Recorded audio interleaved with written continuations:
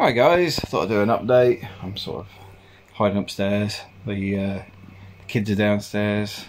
Well, Ubby's downstairs with his mate on the VRs. So they're going to be there all afternoon. So every Saturday and Sunday they do some training. I'm not sure if it's mixed martial arts or what. They do something every weekend.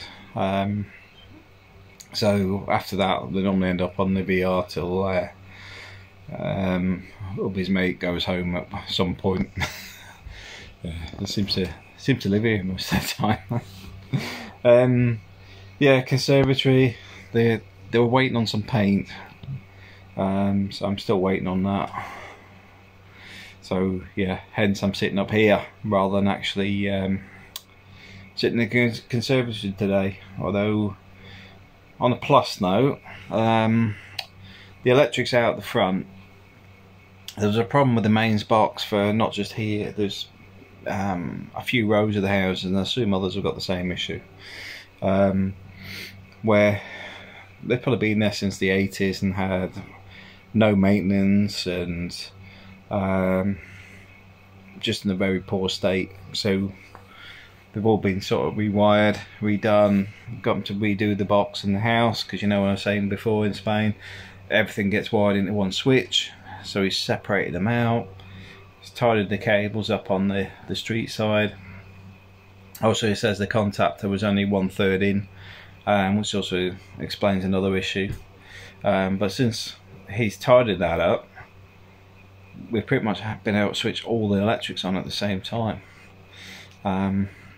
If you live in Spain, you'll know what an issue that is sometimes when your hot water's on and you can't boil the tea, because as soon as you switch the kettle on, it switches the boiler, switches the electrics off.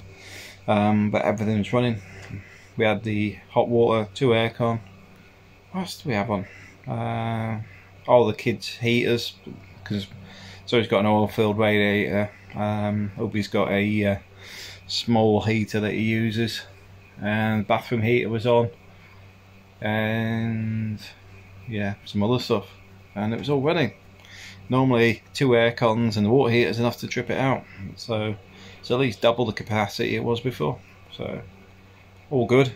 But it also meant, because it trips out, April's a bit more frugal with the electrics on what's switched on, which keeps the electric bill down. So that's all good. Like I said, the conservatory is still waiting on. I was going to start the sockets today, but then I thought, you know what, I'm actually going to just enjoy the weekend. So yesterday we went out shopping, got some nice new boots and stuff, because Ubby's getting a bit older now, so it's a bit more fashion conscious. So new coat from Zara and some new expensive leather boots. To be fair, I got the same because I had a nice sale on. Still seem to get through the money. Just seem to buy more. Yeah, it's the day yesterday, and today we're down at Murphy's. Bumped into somebody from the channel. Big hello. It's like I said, if you do see us, just give us a shout. Just bear in mind, I won't know who you are because the channel's off and only one way. So try not to ask people either as well, unless they want to make themselves known, because sometimes people use pseudonyms and other things. So unless you introduce yourself, I generally don't ask, just out of a courtesy type thing. So yeah, I went to Murphy's for Sunday lunch. Really good. They do a nice Sunday dinner there, and it's just along the front as you come in from the Mata side. If you go along the seafront, where you're coming in from the coastal road, you'll see Murphy's on the right hand side, where they got the sort of pastel coloured rails along the seafront. Yeah, recommend just dropping in there for a Sunday lunch, and my son likes the burgers there, so that's a nice little place to drop into. But yeah, it was nice to get out today. Nice to just do family stuff without thinking about work, thinking about fixing the house, although we still do. And you may have seen our new plant. I'll stick it on the channel. Yeah, I still managed to find another plant while I was out. It won't survive in the conservatory, it's going to be upstairs, but yeah, I love my plants. It's sort of been less chaotic this year. I mean, this is what's a bit weird at the minute, because to be fair, I'm sick and tired of the negative media. We've just come through this whole COVID scenario, and everything's doom and gloom. The living crisis, housing crisis, everything's in crisis. When do they have a decent news story that's on a positive spin? It's frustrating, because I know, so for example, when I'm in the Philippines, when Manny Pacquiao was fighting, the whole country got behind it. It's all very positive. It's all like, and those guys have got something to grumble about in a bigger way. UK, I've been saying for a long time, there's too much debt stacked in the housing market, and it's those problems are coming home to roost now. Now, it's why I didn't buy in the UK. It's why here in Spain, you know, you go, well, you probably lose money in your house here. It's my home. So the point is, it doesn't matter. You know, it's your home. It's when people have over-invested in it, and this is when the houses have moved from, like, say, 3 times your annual pay to 10 times. You're setting people up to fail. And now I see enough of it in work where people won't train people or overload them, knowing that they're probably only going to last 6 months, and there'll be somebody else and somebody else and somebody else. Never fixes the problem. Rather in investing in 2 or 3 people initially to get everything where somebody can manage it, it's just this constant revolving door. It doesn't fix it, and this is the problem. The debt has continued to go and go up and go up. You think, well, how do you level it off? Why do you think you've got this living crisis at the minute? Because that debt, the easiest way for a government to pay for it is to devalue money. Devaluing money hits you on that property, because you've got to put it onto some, like a tangible asset. Let's just say the cost of gold. How many gold bars did it buy in comparison to the house? Because when the markets move, the gold bar value will probably not move that much. But the point being is, you'll find it's worth less gold bars, but still cost the same. But everything you buy, the cost goes up. So for example, the fuel that goes in your car, new car, your wages remain stagnant. That's how you push this debt down for the government. You devalue everything, but at the same time you work harder, you work longer to stay where you are, never mind move forward. Doom and gloom. But the point being is, that's just life, unfortunately. It's when things have all got out of control since the 80s and just carried on. Hence, I bought in Spain and we bought in the Philippines. The land in the Philippines continues to go up in value with doing absolutely nothing to it. The land here, we've got a beachfront house. If it devalues now, it'll be worth more than we paid for it in probably 5 years' time. Because let's be honest, any of this recession stuff is probably a 2-year rewind. I can't see it being a Great Depression or any other stuff that they talk about, because the economics are very different to when those things occurred before. And I'm not going to go into it in great detail, but the reality is the world's changed since those days, and how, like, the IMF and other people operate. There's I wouldn't even call them safety nets. I'll just say it's controlled. Good or bad, it's controlled. But anyway, that's enough for that. Would I still recommend moving to Spain? Yeah, course they would. I mean, I see a lot of people sort of putting things off. One of the things I'll say in life is there's always something going to come along. There's always something changing. There's always something going to upset the apple cart. You've just got to make an informed decision. It may end up to be wrong. It may end up being an issue. But at the end of the day, if you make no decision, you're stuck where you are. Now, the other side of this being that even myself, I'm looking at cars. So obviously I've got a diesel car. Spain started introducing these new labels, the same as the UK has, low emission zones, all that sort of stuff, and they're rolling this program out across Spain, same as the UK, and they've also got these little flashing beacons, which is quite funny because they've already had another version. These other ones are connected.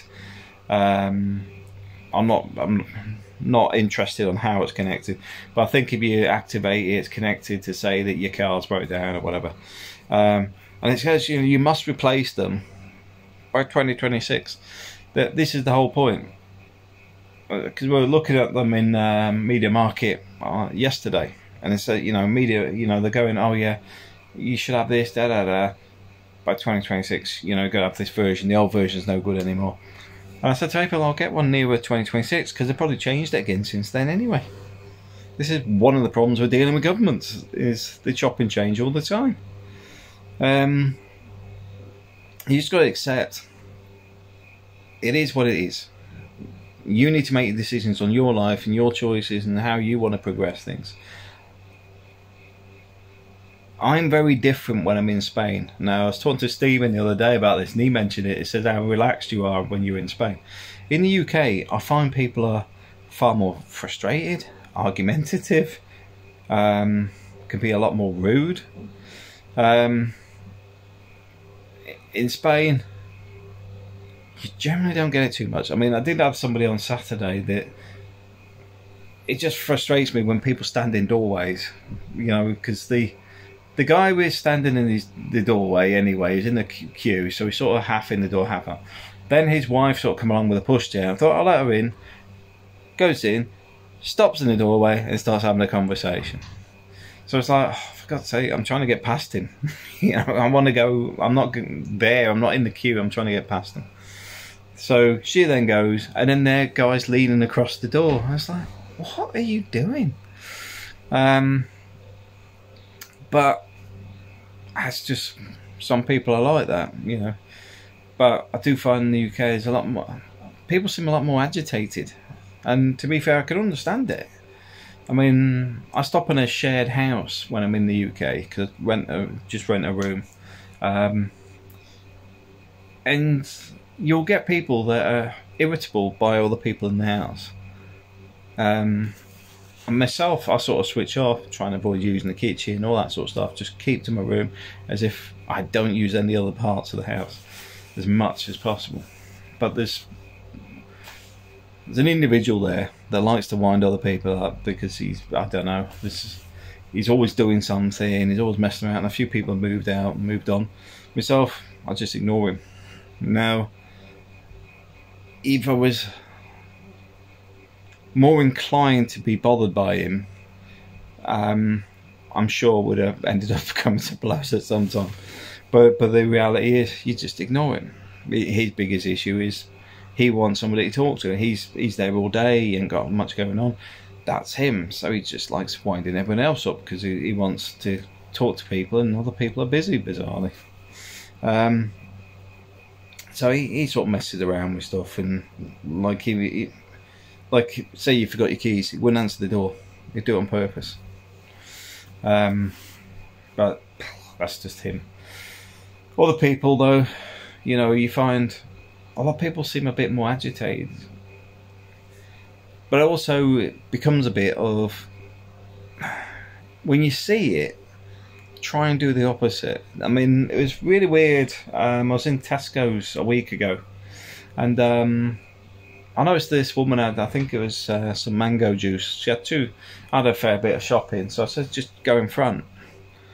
You know, go in front of me. I've only got a couple of items, don't worry about it. And she started a conversation because she was so surprised and shocked that somebody actually let her go in front. I'm like, it's just a bit of courtesy, I've got about 30 items. You got two?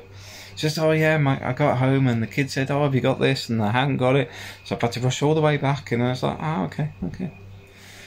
But shows you can put the positivity in it as well, because that probably made her day. Just doing those small things, because a lot of time, like I said, a lot of people are agitated. A lot of people, I don't know, I don't get it sometimes,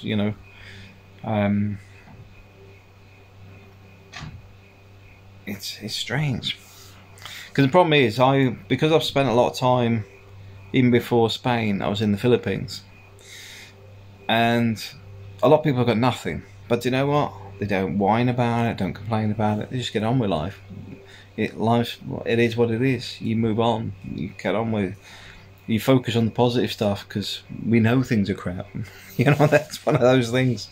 And in Spain, I find people are just going through day to day, but you find generally people are pretty laid back, pretty chilled, happy with just day to day life.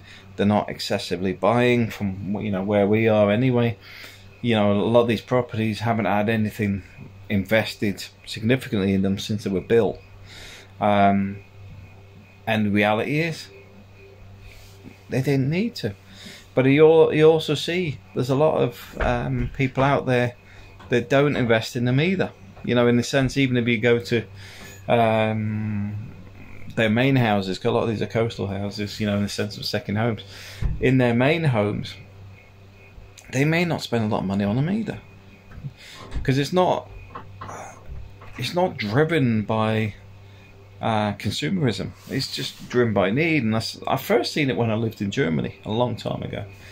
That a lot of the Germans had very nice houses and seem to buy it once and they keep it forever. Where I find in the UK, we're often buying on fads and buying the latest one, and at the same time complaining we have too much debt and all the other things that are associated with it. My point being is, don't let things wind you up, and if you are sort of dropping into that, maybe it's a case of just reevaluating your finances and how you're dealing with things. And like I did last year, I hammered the mortgage down, put a lot of money on it, and my interest on my mortgage is doubled, but bizarrely it's exactly as much as it was last year. So I haven't sort of had this massive increase where people go, my mortgage is doubled, my mortgage is this. Yeah, mine's doubled, but I paid that much off on it. It's back where I started, monthly wise. But this year again, I'm going to hammer it again. So by the end of the year, there won't be much of it left. But sometimes you've got to assess what you're spending. Is it your fault? Is it somebody else's fault? And just go, okay, what can I do about it? No point complaining. I'm sort of chilling out this weekend. My eyes are a bit sore today. I don't know why, actually. I had a nap on the sofa earlier, because after Sunday lunch I had a couple of beers and went to sleep on the sofa. Something I haven't done for... I can't even remember the last time I did that. But it was nice to actually just not have any work stuff or anything else, but just chilling out. Yeah. So it's all good. All good. Like I said, the economies are moving in a negative way, but let's be honest, they've been saying it since 2008. And obviously we had these various crises. There was the end of the world, but everything sort of sorted out in the end. I didn't say sort itself out, but sorted out in the end.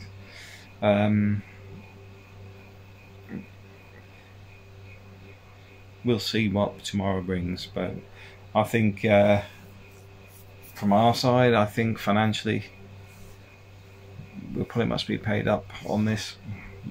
Well, the majority of it paid up by the end of the year, if not all.